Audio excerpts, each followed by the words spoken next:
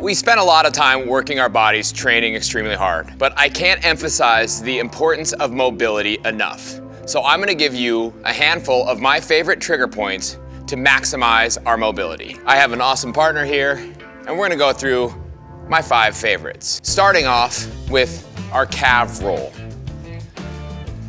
Partner is gonna place herself on her booty and going up and down the calf from the Achilles to the back of the knee. If I was a really good friend, I can help her apply a little bit of pressure. Notice she stays in her happy place the whole entire time. I would spend a minimum of 1 minute per side on all of these different spots. Coming out of the calf roll, we are going to use this magic mobility ball, and I'll give you a little secret. It looks a lot like a lacrosse ball. And you can pick them up for about $1.99. We're gonna take this guy at the bottom of the hamstring and top of the calf, and then we're gonna bring our hands around, grab onto our ankle, and bring that heel to the butt. So this is now getting a little 2 for 1. We're smashing the hamstring and the calf here and getting a little bit of knee separation.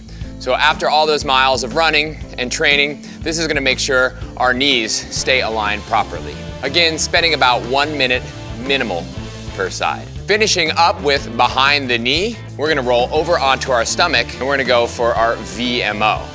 We're gonna kick our leg up over here to the side, this leg here. We're gonna place this guy right here on the inside of that knee, boom. Now we're gonna roll around on our ball.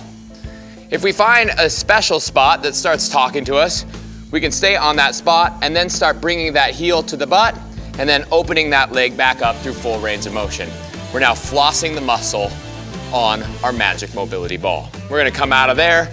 We're gonna go back to our roller. We're gonna go onto our side for the ever so dreaded IT band. This is an extremely important area. A lot of runners stay away from it because it's a little bit painful. We wanna be on our sides here, and we're working our way in between our hip and our knee. We can even roll more into it toward the camera. There you go. Because it's more painful that way, isn't it? Yes. Unfortunately, that's what we're looking for. Once we spend about a minute here per side, we're gonna come up out of there and work the top of the hamstring. We're gonna take our magic mobility ball and we're gonna gently place it underneath our hamstring.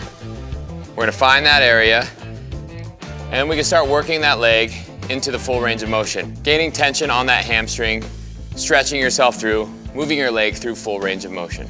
Now, I know that in our training we've been working pull-ups a ton, but we want to make sure that we maintain that full range of motion with our arms. So we need to loosen up those lat muscles. So we're going to take our roller from the bottom of our armpit all the way to the bottom of the rib cage, going back and forth here, pancaking that lat muscle. Now, it looks like she's just hanging out at the beach. You can almost picture the waves brushing up against her toes like a model in a photo shoot, but actually she's working on her mobility. This is phenomenal. I honestly believe that mobility is equally important to the hard work that we put in, and it's gonna prepare us to crush Tough Mudder courses. Get yourself a magic mobility ball and get to work.